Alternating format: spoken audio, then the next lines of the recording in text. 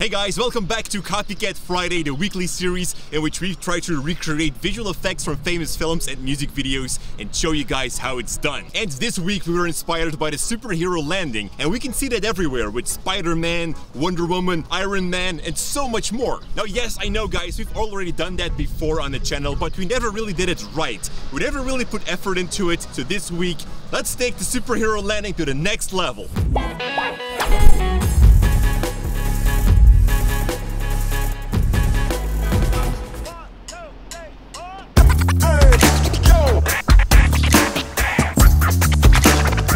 Like Jordy mentioned, we already made this effect multiple times, and with every time we made it, we noticed something. The perspective change is the most important aspect of this effect. But now I have this idea to use a chip to fake the perspective change of the falling person. But why is this perspective change so important? Well, if you're shooting from the ground upwards, you will see the falling person from beneath him. So you will only see his feet and part of his upper body. However, if he keeps dropping and coming closer to the ground, his perspective will change and you will see more of his body.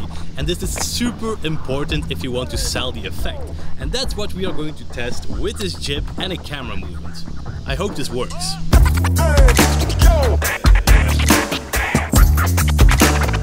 Best test ever. Our first quick test failed. It was a good idea, but the problem was that you could see the actor standing still on something. And also the cut between the falling shot and the landing shot was way too hard. So we need to find a solution to get that perspective change and make the smoothest transition possible between the two clips. Since our first idea didn't work out and we want that smooth transition between falling and landing, I think the best next step is to go 3D. And it's not so complicated as it sounds. Instead of modeling ourselves, we'll just create a scan, which is extremely easy. In the past, we did this with various apps that use the lidar function on our iPhone. But since not all of you have that phone, I want to show you a different technique. For this one, Janik is going to use a DSLR camera to orbit around me multiple times. Of course, while he does that, he'll be taking pictures from me from different angles. The more the better. Once that is done, you can take these and throw them in Meshroom. This is a software that uses images as an input, and based on those images, it creates a 3D model that is fairly okay. Of course, the quality of your 3D model will depend on the amount of pictures you take and how good they are. But your model doesn't have to be perfect, because of course we'll have motion blur covering most of it. While Lorenzo is working on the 3D models, we're gonna look into the extra assets that come with a superhero landing, like smoke, debris, breaking the floor. All of this we are going to make custom. However, if you want to save time, definitely check out Storyblocks, the sponsor for this video.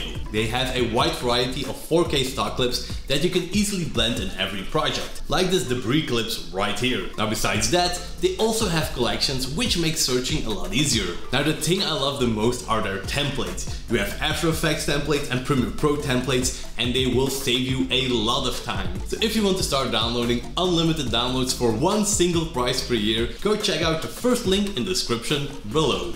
We have this idea where Lorenzo's car broke down and I'm going to be the superhero to save the day, but we want to have some smoke coming out of the hood of his car. But we don't have any electricity at the street where we are going to shoot, so that is why we have this ingenious idea to capture some smoke into a couple of bags and bring that with us. No idea if this is going to work. It's a bag of smoke. Let's test it.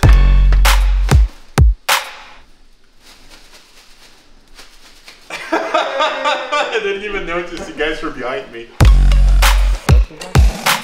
I think it's empty. Let's test if the first one is still full. So as you saw, the smoke bags don't really work. So we're just gonna change our plans and do some CGI smoke. And I hope it works because we never really did that, so yeah.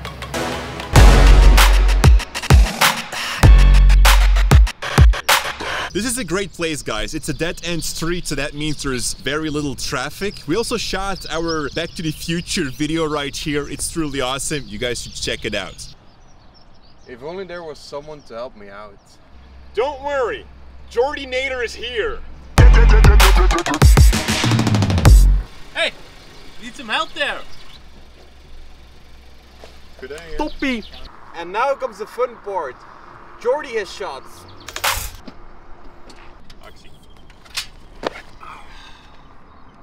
So shooting the effect happens in different steps. The first one, make your frame and let your actor jump into the frame. For the second step, the actor needs to go out of the frame, and we're going to do some practical effects, like making the grass move, and we're even going to make some objects move on the sides, like that.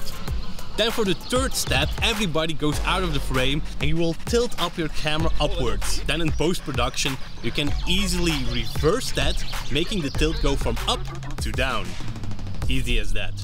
The first thing I did was to 3D track our shot in After Effects, so I can have a 3D camera that has the same movement as the real camera. Once the tracking is working properly, I use a normalized script on the tracking data to make it easier to drop 3D assets in a 3D environment. And this is something I learned in one of the latest videos of Clint Jones, which really helped me to improve my workflow. If you want to know more about this, I'll leave a link in the description down below. Also, you'll want to have a still frame of a talent in the air at the point where you want to cut between the model and the real talent. This you'll need in later stages to match the positioning with the 3D model. Next up is to bring this tracking data to Cinema 4D. Here we can use our 3D model that we made. This model needs to have some kind of falling motion, of course. And you can hand animate this like a real psychopath,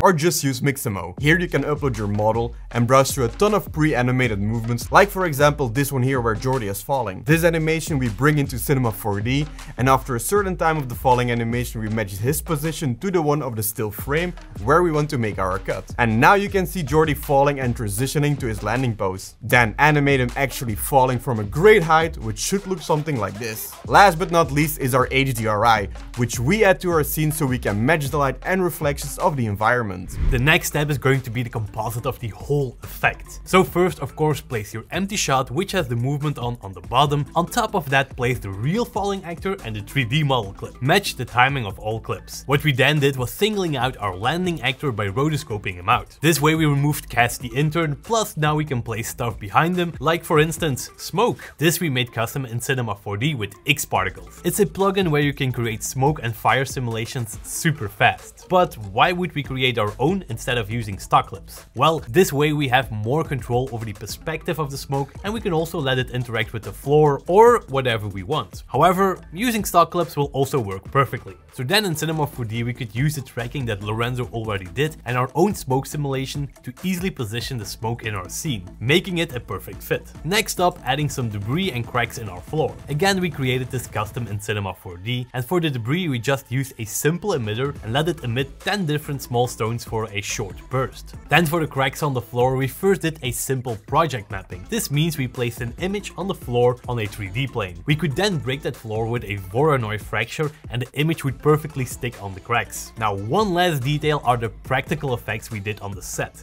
This is just a simple mask around the area where the action is happening. Nothing more, nothing less. Oh yeah, before I forget. Don't forget to bring back your shadow. Very important, the shadow. Like in every effect, you'll need to add some details to bring it all together. We color matched our 3D model with the background shot, added a camera shake when Jordy hit the ground, and of course we gave the model some motion blur. If needed, you can always add some time remapping to really fine tune the landing, and when all of that is finally done, you get something like this.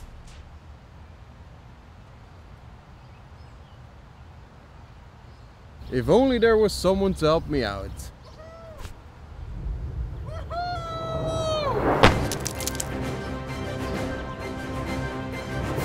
Don't worry, Jordy Nader is here.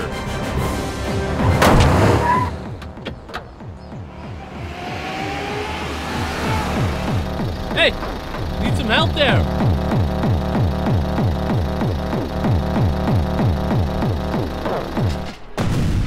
Thank you so much for watching, guys. So don't forget to subscribe to see us weekly with new VFX breakdowns. Thank you Storyblocks for your support. Don't forget to check them out, link in the description down below, and as always, stay creative.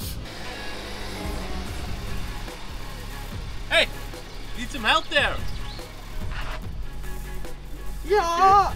My hair isn't aware today. My hair is really bad. I'm not sure what's wrong. Like, it's constantly like going in the wrong direction.